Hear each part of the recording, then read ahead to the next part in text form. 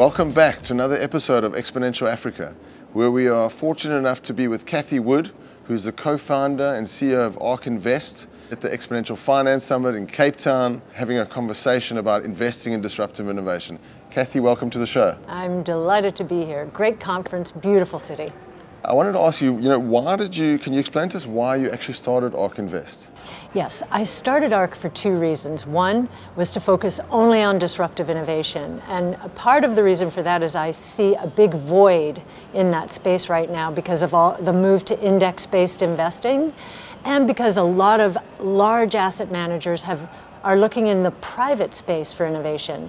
But in order to scale exponentially, you have to be in the public space. So that's one reason. And the second reason was to open up our research. We have an open research ecosystem to the point where we are now posting models like our Tesla model we just posted on GitHub so that we can collaborate with people out there who may feel differently or may know more than we do about certain things. So it's pretty interesting. That's pretty amazing. I mean, I read a lot of your stuff. Before actually meeting you, I had been following all your research for like 2 years. So it's been really helpful and valuable for us, even in South Africa and Africa. Fantastic. Love it. And I mean, how have you seen the things change from when you started your career in finance and, and managing all these different funds to today? So I started really more than 40 years ago in the business, and we're a little bit back to the future now. What we're doing is back to the future because the business has changed. In the early days, we were doing real research, looking way into the future.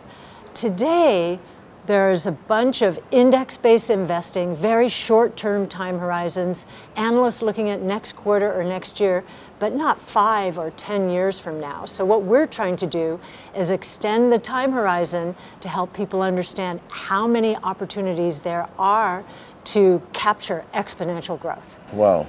So it's just changing faster and faster and faster, and you're seeing this like in all these different industries, right? Absolutely, absolutely. We see 5 innovation platforms evolving at the same time. You have to go back to the late 1800s, early 1900s to see multiple innovation platforms at the same time that we're going to transform everywhere in the world: telephone, electricity, internal combustion engine. Today, we have 5, but we haven't had multiple platforms between that time and today. Today we have DNA sequencing, robotics, energy storage, artificial intelligence, and blockchain technology. Each one of those is going to be multiple trillions of dollars in market capitalization in the stock markets, we think, in the years ahead. I mean, that's so exciting. I mean, the economies are going to grow at scales that we can't even really understand yet. We can't. I mean, I showed in a presentation here this morning that mobile payments in China have gone from $1 trillion in 2014 to $26 trillion in 2018. That's up 26 times in 4 years. And we're going to see a lot more exponential growth like that. Some of it starting with the emerging markets and China as they basically put in place infrastructure, in this case financial infrastructure, that wasn't there before. Now we can do it with technology. Just carry a bank in our pocket. Wow, so incredible. You talk a lot about Tesla in some of your research. Why do you say Tesla is undervalued? So Tesla is our highest conviction name as the most undervalued company in our portfolio, we believe, with the exception of some of the genomics companies. And the reason is because the traditional world is very siloed, and analysts can only follow one thing. In this case, the auto analysts follow Tesla. Auto analysts are following Tesla. Tesla is a technology company, not an auto company. Auto analysts are very uncomfortable with technology, right? Yes. It moves too fast, and their world is very mature. Tesla, we believe, is going to be the reason that electric vehicle sales go from 1.4 million units globally last year to what we believe will be 26 million in 5 years, in 2023. And the reason for this is battery pack system technology costs are falling, so that an electric vehicle, the average electric vehicle, will be lower in price in 2 years, we believe, than the average gas-powered car, and will continue to fall in price. In 5 years, 5 to 6 years, we see $15,000 US as the average price for an electric vehicle, whereas a gas-powered vehicle will still be at $25,000 to $26,000. Wow. That's the first reason. And the second reason we think auto analysts are getting this wrong is they do not believe in the concept of autonomous vehicles, certainly not in the next 2 to 3 years.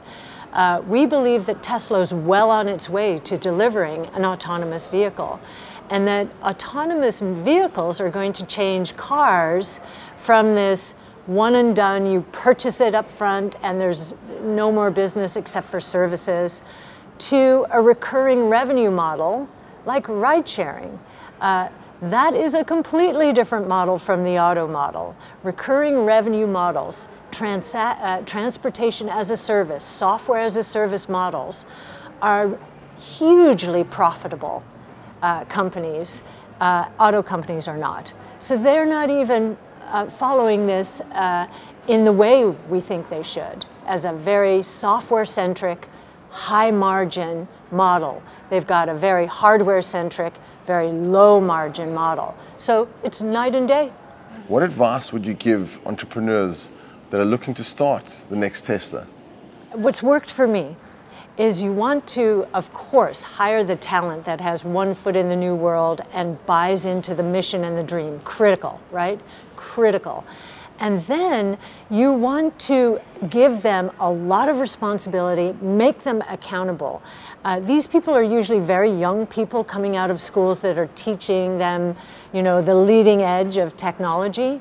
So, you know, let them use their energy and excitement to take the company to levels that it will not go without these young people. And the other thing, I think, in terms of bringing in the right talent, it must be multidisciplinary.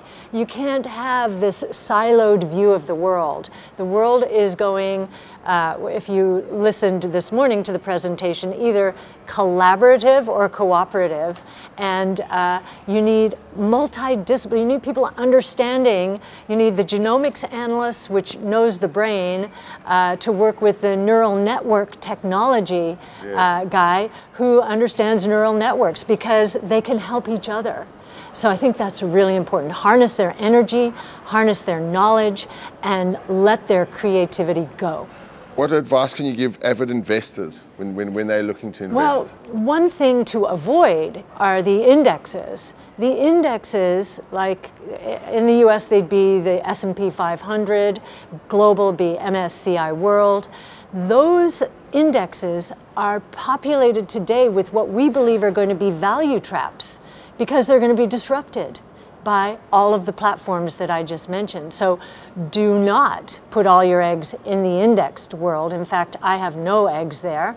I want to be in the innovation world. It is not represented well by portfolios out there, and I don't think I'm supposed to be selling ours, but that's all we do, and that's why I founded the company. It's because we know that the ground is shifting underneath us. Everybody knows that, and they know they're not positioned correctly to capitalize on it. So that's what we've tried to do at Ark. No, thanks so much. So interesting. We could be talking here for days. Thanks so much for your time. Thank you, Mick. This was a fantastic talk on, you know, what to invest in, what to look at, the new technologies. Hope you enjoyed this show, and make sure to tune in and subscribe to Exponential Africa, and keep smiling.